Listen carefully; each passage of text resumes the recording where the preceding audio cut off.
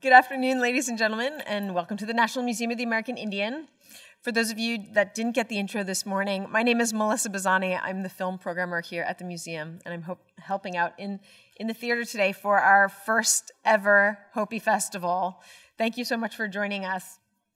I want to, of course, thank our National Council of the National Museum of the American Indian who helped make this happen, and also the Henry Luce Foundation. We're so excited, and we're hoping that this will only be the first of many. Our next presentation is Eugene Talas. He is going to talk to us about the history of Hopi participation in U.S. military service. Gene.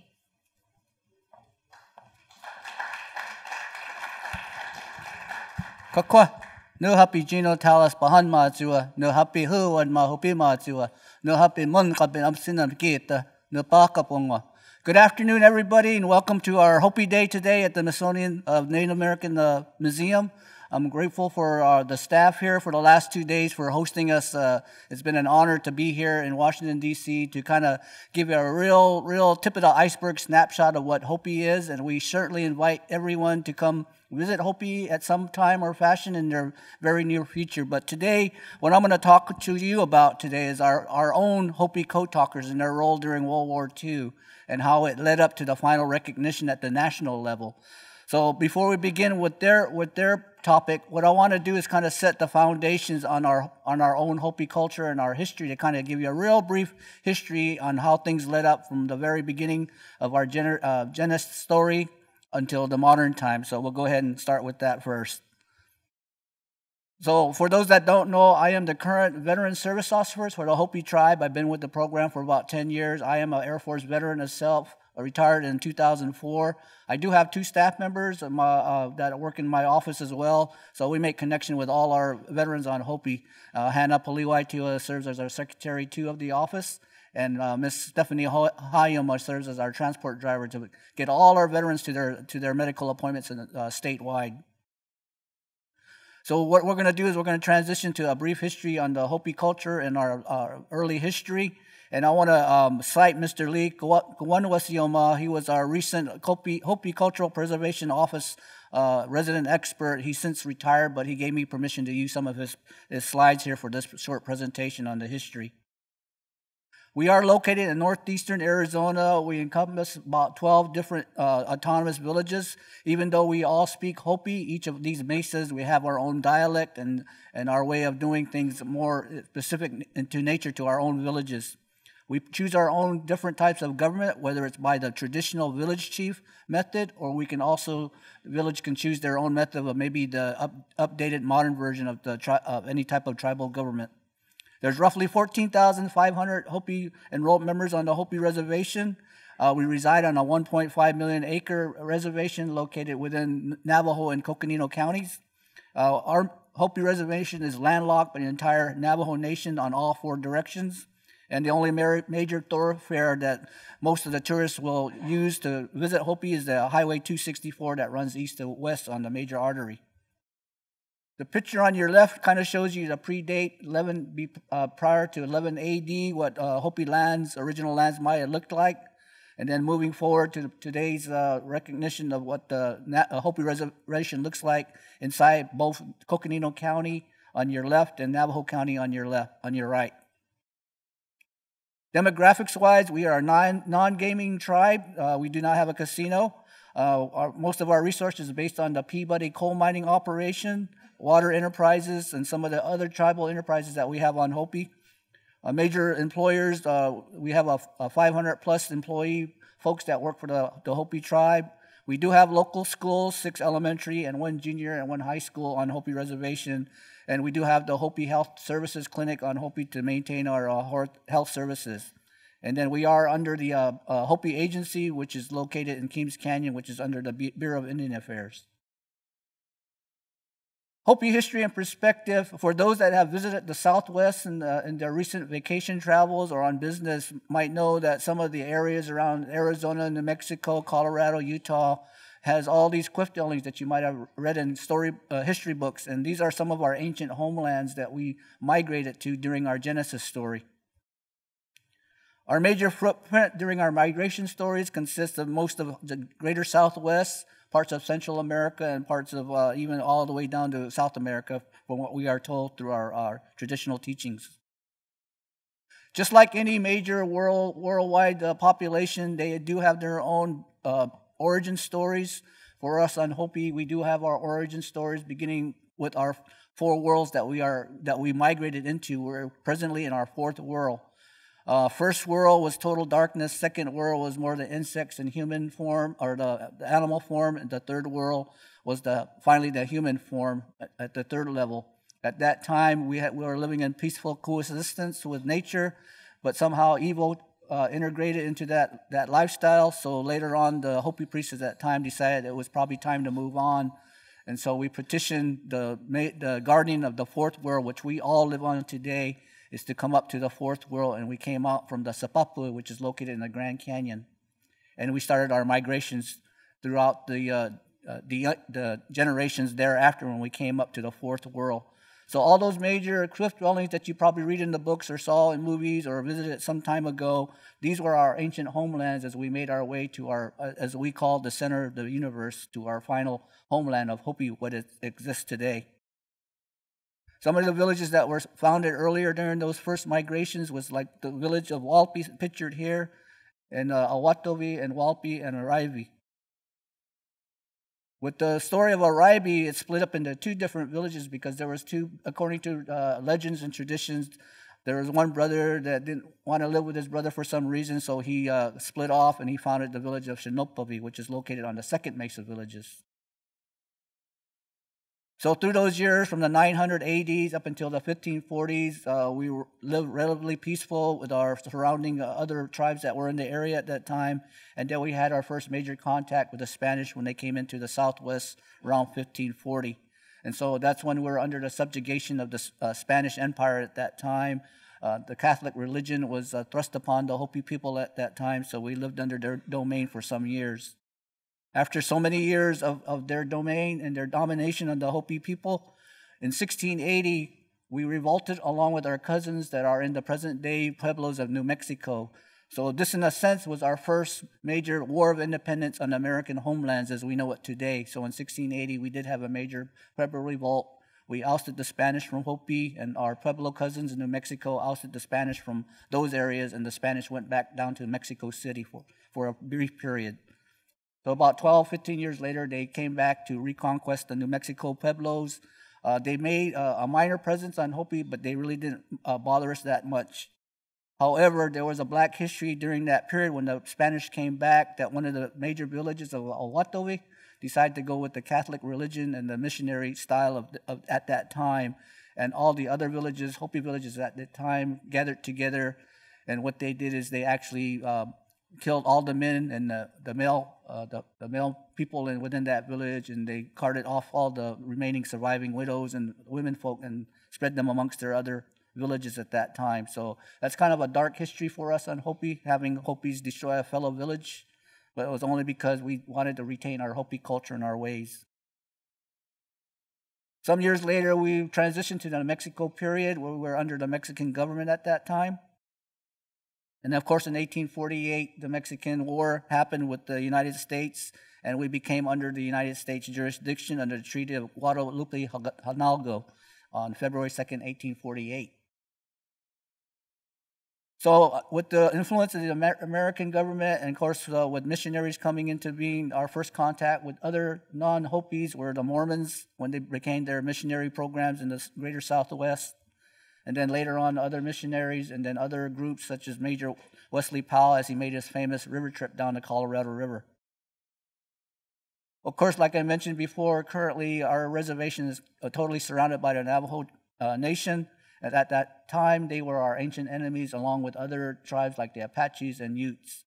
But more so, the Navajos start encroaching on Hopi land. So in the 1880s, some of the major chiefs from the different villages came to Washington, D.C. to petition President Chester Arthur at that time to see if they could address their concerns. And so at that time is when Chester Arthur created the executive order to create the Hopi Reservation. Along with that, the U.S. government decided to impose the Dawes Act of 1887, where they made those Hopis give up their clan lands because we were a clan-based people. They wanted them to go toward the white man's way and have allotted lands assigned to them, so they passed that, but it didn't work well with Hopis. Of course, other visitors came to the Hopis, like the expeditions from the museums, looking for artifacts, collecting stuff from the villages, and at some point, some were either taken or given to them, and some ended up here in the Smithsonian Museum artifacts area. So years later, we're trying to get some of those repatriated back to the Hopi people. Along with the greater concept of manifest destiny, all our Hopi children, along with other native tribes, they fell upon the boarding school system, where all our Hopi children and all native children were sent to boarding schools throughout the nation, as far east as Carlisle Indian School in Pennsylvania. Other places were Sherman Indian School in Riverside, California, Carson City at Stewart Indian School in Nevada. But one of the positive influences that came out of the boarding school method, was that we did have a famous Hopi. His name was Louis Tuanima.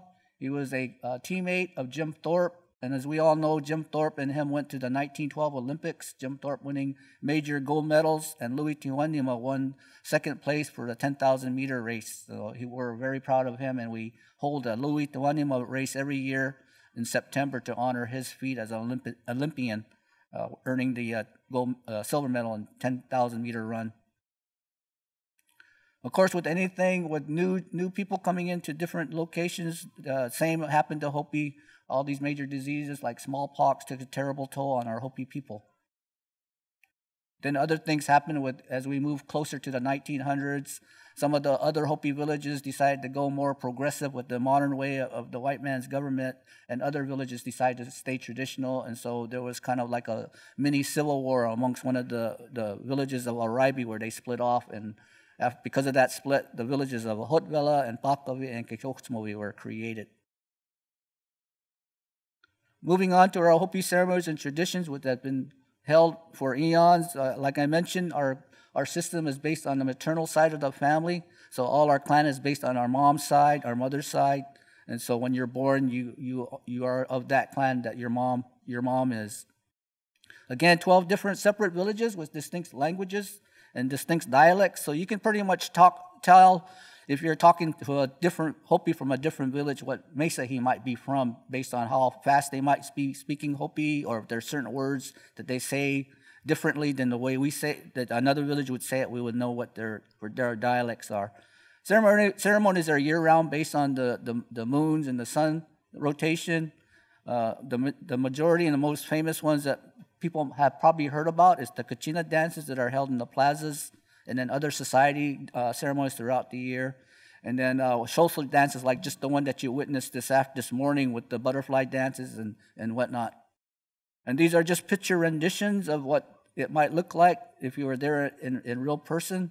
But because of the sacredness of all these type of ceremonies, we do not allow pictures or recordings of these type of ceremonies. But you're more than welcome to witness them in person, as long as you don't take pictures or make photographs and stuff like that. Kachina dances, they're held in the plaza during the summer months, and they're also held inside our kivas during the winter months. By tradition, we're a corn farming tribe. All our daily activities revolve around the growing of the corn, because we use that in all types of ceremonies and activities. From the first day that you're born to the time you pass away, some segment of the corn comes into play for those different type of ceremonies. Because we live in the arid Southwest, all our methods is dry farming.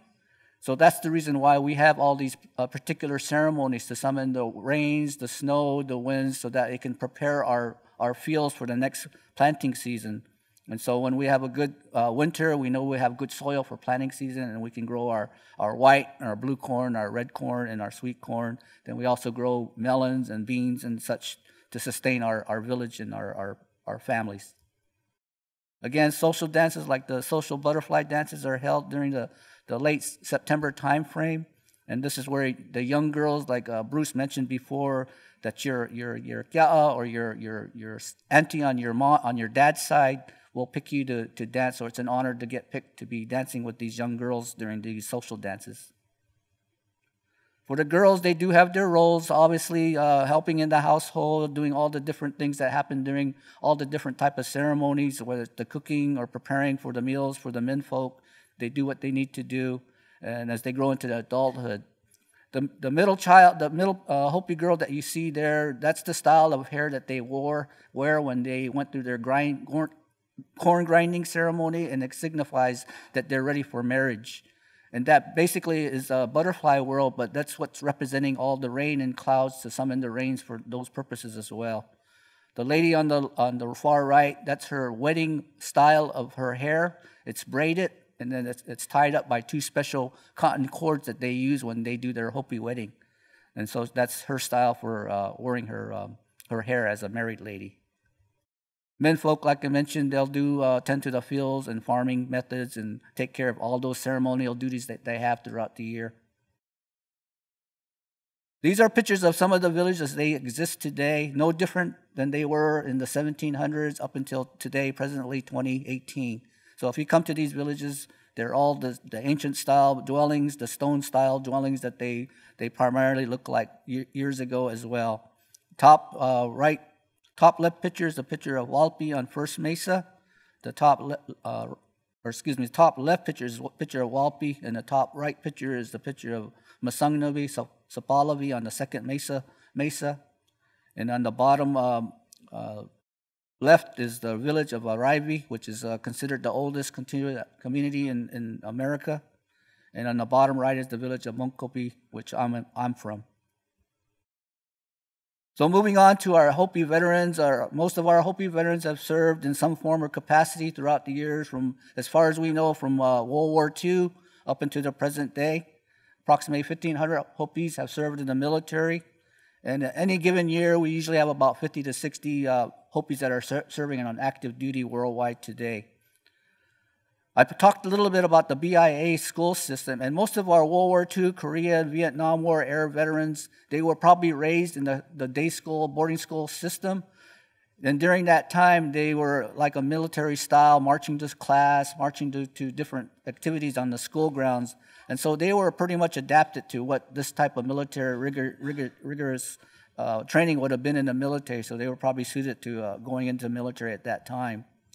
But the thing with Hopis for you folks to know is that we, as Hopis, because killing is a last resort for us, because we believe all human beings are sacred, it's a last resort when it takes to take somebody's life, particularly when you go into the military, when you actually have to kill somebody.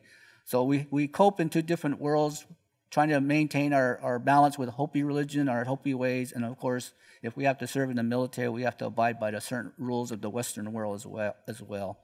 But we consider ourselves reserved, humble, and we really don't go out there and seek public attention. We're friendly, but as you can see, we're cautious as well because of all the different issues and situations that happened since the 1500s up until today. And for Hopis, we pretty much consider ourselves defenders and protectors, not so much warriors. And for those that do not know, Specialist Lori A. Piasti, she's one of our heroines from Hopi. She lost her life at the beginning stages of the Iraqi war. She's from the village of Monkopi Bear Clan as well. So we honor her every year as well for her sacrifice sustained during her military period during the Iraqi war days. And so we hope that all our veterans and military members are also honored on different events as well. So this is a collective view of our Hopi code talkers, and so we're going to roll into the story of the Hopi code talkers now, but I want to introduce each of them to you and to know their names individually. So we have Private First Class Perry Honani Sr., Wapaptawa, Water Clan, Sonopavi Village, and he's the only one that we know of that had earned a Purple Heart during World War II during his service. Private First Class Frank C. Chapella, Dukweve, Bear Clan from Tewa Village. Earned a Bronze Star, as you can see. Private First Class Floyd Dan Sr., Lamahaitua, Corn Clan from Monkopi Village. And the Medal C earned as well. Private First Class Warren R. Kohoya Kwaptiwa, Sutta Bear Clan from Tewa Village as well. Private First Class Charles T. Lamakima Dawayama, Bear Strap Clan from Shinopavi Village as well. Private Percival Navenma, Masaho Iniwa, Tobacco Rabbit Clan from Masangnavi Village. Sergeant Rex Puyama, Sikaka Yamtiwa, Corn Clan from Huatvilla, and his medals he earned.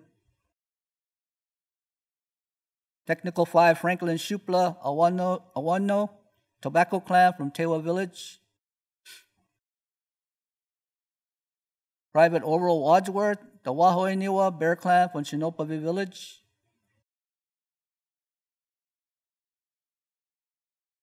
And finally, Private First Class Travis S. Yaiva, Sikayastiwa Bear Clan from Pakavi Village.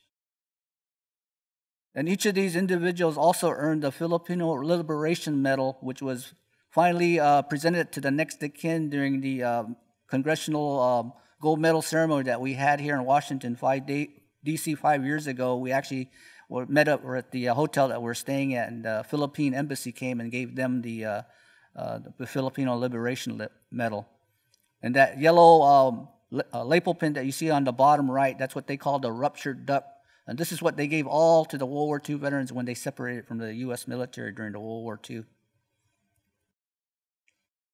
A group shot of the 81st Wildcat Division members. There was 8 of them assigned to that particular unit. And a little history on how they were formed. They were formed at Camp Rucker, Alabama in 1942, and they went through various training segments at their locations, and then finally they, on their final embarkation to Hawaiian Islands in July 1944, and from there they departed in August to the Pacific Islands to start their campaign and their military operations on different atolls and different islands. And they continued their operations through the entire war until they finally got to the main island of Japan and the official surrender of Japan. And they finally were deactivated and sent back home shortly after that, around January 1946. One of their major operations was on the Palaloo system on the Angar Islands in September 1944. And the 81st Infantry Division was under Major General Paul Mueller, and his group of Army Division were sent there to do some operations, and they had a contingent of our Hopi code talkers there as well. So they had communications at the headquarters level, and then also connected with a code talker inside one of the main areas near the battlefield area as well.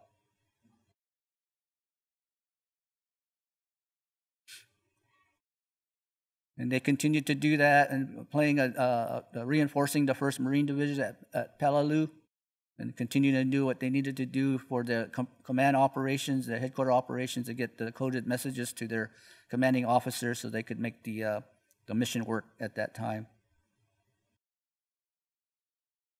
And these was the courtesy of the Dr. John A. Boyd, command historian from the 81st Regional Support Command, who gave us this information on the role that the Hopi code talkers played during the combat role. Kind of the map of what the island of Angar looked like, some of the airports there, the airfields they were trying to capture, and other links that they had to make during that operation on that particular island. So prior to me coming on board about maybe 10 years ago, the pre-research, pre-investigation on finally recognizing our Hopi code talkers came about. And I came on later around that time period, around 2010, and what was unique about this picture that you see here, this is the page that was presented by Orville Wadsworth's nephew or grandson, I believe, that gave this to us, and it shows the circle with a bunch of names, a bunch of tribal members that are listed around the outside of the circle, and some other numbers that are associated with this circle. And as you can see, they kind of link up across the circle with a fellow Hopi or a fellow Acoma or a fellow Apache or a fellow Mohawk. So when I got this, I submitted it to the Army Historical Center to verify if this was something they could verify to use that they were code talkers. And then about 2 months later, they followed back with a formal letter indicating that, yes, these were code talkers. So we did have code talkers that served in the United States Army Air Force at the time. And so not only were Hopis finally recognized for their role with these particular units, but these other tribes that are listed on this matrix were also recognized as code talkers. If we didn't find this, or if that family member didn't produce this paperwork to us, these individuals probably would have never known, or their family members would never know that they played an important role as code talkers during World War II. So once we got the formal notification to the Army, we set aside a special resolution at the tribal level to recognize Rex and Orville as part of the 5th Air Force with the 380th Bomb Group and the 90th Bomb Group, along with the Crow, Sioux, Acoma, Laguna, Apache, and Chippewa that were assigned to the 5th Bomber Group at that time. So we're very happy that we were able to help our fellow Native Americans who were code talkers as well. And these are the 2 units, the 81st Infantry Division, the Wildcat Division on your left. The Wildcat is their logo. And to honor the 2 code talkers from the 5th Air Force, there's their logo with the B-24 Liberator that they were assigned to, that particular squadron, the 90th and the 380th Bombardment Group. So prior to the Congressional Gold Medal ceremony in 2013, we had some research and some legwork to do. And one of those things was that the U.S. Mint and the U.S. Army wanted the respective tribes to do was come up with a prototype medal that would suffice that particular tribe. And so in 2012, I was appointed by the current, or then tribal chairman, Leroy Shingway, to represent the tribe with our rendition of what the medal may look like to the U.S. Mint. And so a group of 4 of us, myself, Clark Tanukhomva, Clifford Kwasakwahu, and Sharon Fredericks, we got together to kind of visualize what the gold medal might look like and present that to the U.S. Mint board. So they sent me here to Washington that year, 2012, and I presented our rendition of the gold medal. And there was about 10 members on that prestigious board, and the conclusion was they accepted what we thought would be the gold medal to be minted by the U.S. Mint, and then finally presented to the tribe on 2013. So if you look at the medal starting on your left side, you do show the 2 code talkers talking on the radio as the 81st Infantry Division. And then my input was, because we had 2 code talkers that served with the Army Air Force with the B-24 Liberators, we wanted to show something that would signify their role as code talkers as well. So my input was adding that B-24 aircraft on top of the 2 soldiers at the bottom. On your far right is basically our emblem on our Hopi flag. If you go out to the Potomac room area after this presentation, you'll see the Hopi flag in its full colors, but in the center, you'll see the shield with the 4 dots representing our 4 migrations routes, the 1st, 2nd, 3rd, and 4th migrations. The 2 corn stalks on each side, 3 ears of corn on each corn stalk, signifying all the cardinal directions, north, south, east, west, up and down. And it's firmly rooted into the land, our Hopi Tutskwa, our Hopi land, and then the rest of it is just the word Hopi Lawai, or Hopi language, on the top, surrounded by the logos of the gold medal as well. And these are just some of the recognitions we did at the state level, starting at the tribal level to recognize our individual Hopi code talkers. Then later on, the Congress decided to finally recognize all the code talkers nationwide by that Public Law 11-420 to recognize and issue the gold medals to the tribes. And we, in turn, the Hopi tribe, submitted another resolution to concur with their act. We did buy 2 bronze plaques for our code talkers as well, and then we dedicated that in 2009. Then, like I said, after that further research in 2011, we finally formally recognized by Tribal Council, adding Rex Puyama and Orville Wadsworth as a 9th and 10th Hopi code talker. Then on March 21st, 2012, Council established Hopi Code Talkers Recognition Day to be around April 23rd of every year. So we've been holding Hopi Code Talker Recognition Day since then on that particular date. honoring our Hopi code talkers, and then we also honor a fellow code talker tribe that might have served during World War I and World War II to honor their role during their time frame as code talkers as well. Then finally, on November 20th, the Congressional Gold Medal was bestowed to the Hopi tribe, to the chairman at the Capitol Rotunda. And then later that day, all the next of kin and the two widows that are still surviving of our Hopi code talkers and the rest of the other Native code talkers, we came here to this exact auditorium where you're sitting, and they were presented the silver medals. And these are the pictures of some of the family members at the state level. The lady you see in the brown jacket, that is Frank Chapella's widow. She's still living as well. And then far to the right, the lady with the black jacket and the black dotted white skirt, that's the wife of Orville Wadsworth. So we still have two widows left of our code talkers. And the rest are either sons or daughters or grandchildren of the other code talkers. And just a picture at the state level, the Secretary of State at that time presenting a plaque and signifying Arizona's Hopi code talkers ceremony. And this is Chairman Leroy Shingway, too, accepting the gold medal on behalf of the Hopi tribe at the Capitol Rotunda on November 20th, 2013. And then, like I said, later on, we came here to the exact auditorium where you're sitting, where they presented the silver medal to the next of kin.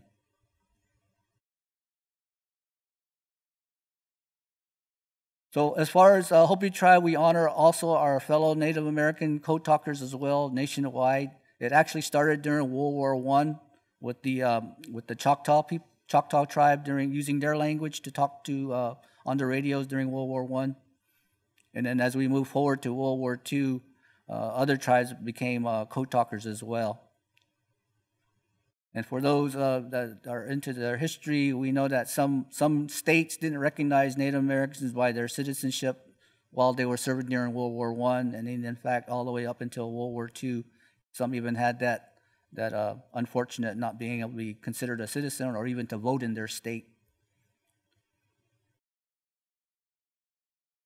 So Choctaws were the first to use it during World War I, and then later on the other tribes came into being as far as being code talkers, such as the Comanches, the Sioux, Lakota, Cherokee, and they were honored by other governments as well, like the French recognized the Comanche code talkers. The Comanches code talkers were instrumental during the D-Day invasion on Normandy. They had a contingent of Comanche code talkers that helped land and send coded messages during that Normandy invasion.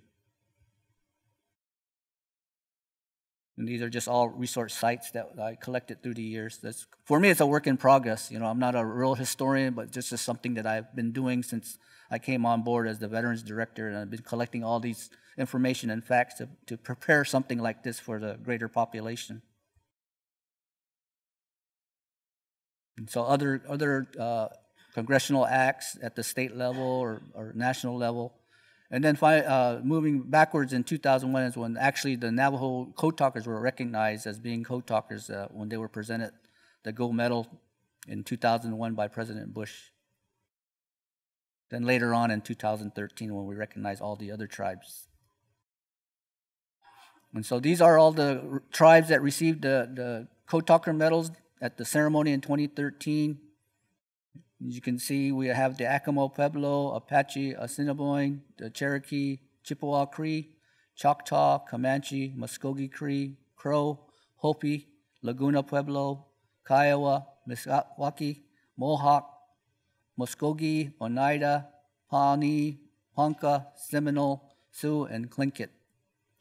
There are others out there that are still researching, so we're hoping that they will be added to the list at someday. But we know they're out there. We just need to get their history so we can validate that they were code talkers as well. This is the only known photo that we know of one of our Hopi code talkers, Floyd Dan, actually in combat operations in his combat gear with the actual radios that they used during that time frame to communicate on the radio in encoded messages.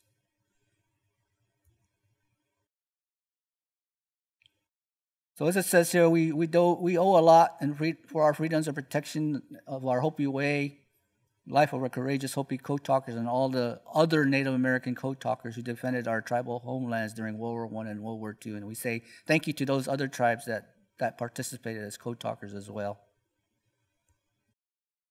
There's Congressional Gold Medal as it looks today. The gold medal sits in our treasury vault at the tribe, so we only bring that under certain occasions because it's got to be protected by a guarded security guard because of the value, but we bring it out every April during Hopi Code Talkers Recognition Day. And just for a tidbit, for those that are into the World War history, the USS Hopi served valiantly during the World War II in the Mediterranean. It was like the fleet tugboat of its day. But she did earn 4 battle stars, so we always celebrate the USS Hopi during Veterans Day as well.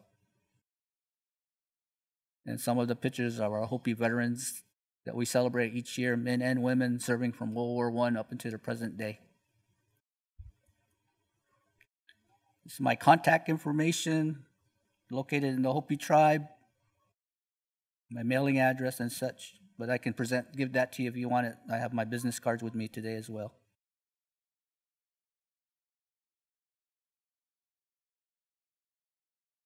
So since time immemorial, Hopis have been around. I'm glad that you're here the last 2 days to learn a little bit more about the Hopi culture, traditions, and more so the impact that our Hopi veterans played during their military service as well. For Hopis, like I mentioned, killing is a last resort. So we go through a cleansing ceremony for all our Hopi veterans that come back home so that whatever they witnessed or saw or did in the military, we put all those bad things away, and then that way we can reintegrate them back into the village life. It may not work the first time, but we tell our veterans to go ahead and do the cleansing ceremony, maybe the second time or third time, until they're comfortable with themselves and stuff like that. So we're grateful for their role in the military, and all other veterans that are here. We thank you for your military service as well. And so I just always like to show them the picture of my airplane I used to fly on when I was in the military, just make sure I get.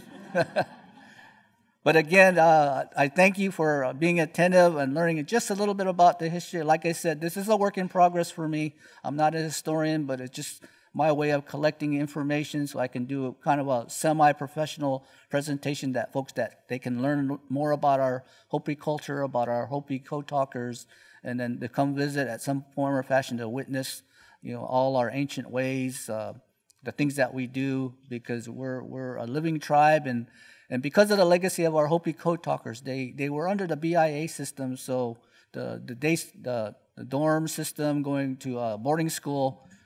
So at that time, I guess they were telling those kids that at that time, they said, don't be speaking your Hopi, don't be speaking your Apache language. If we catch you doing that, we're going to make you a bar of soap or hit you on the hand or something. So they discouraged them to speak their language. But fortunately, there were some of these brave Native Americans that probably talked secretly after class or in their dorm rooms, and they kept their language alive. And so that's the reason why they retained it during World War II. And those 36 tribes that had code talkers, we're thankful for them. And so we teach their legacy of what they did, because language is so important. Not just for Hopis, but for all you people out here that come from different backgrounds. We always say it starts at home. So start teaching your young kids at the early age, from the day that they were born up into their adulthood, your native language, your native customs, because that's something that's ingrained in inside you, something that you should hold true to your heart. Never forget your past. Always think of the future as well.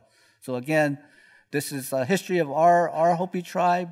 More so a history of your history, and pretty much entire history of our great America that we all live in. So it's everybody's history as far as I'm concerned. So I'd like to thank each and every one of you for this time to hear me out and listen to my presentation. Again, I'd like to thank the great staff here at the Museum of the American Indian. They've just been gracious hosts to host us here this last 2 days and gone out of their way to make things happen for us. So again, thank you to everybody that's here, and hope you have a safe day and enjoy your day. Thank you.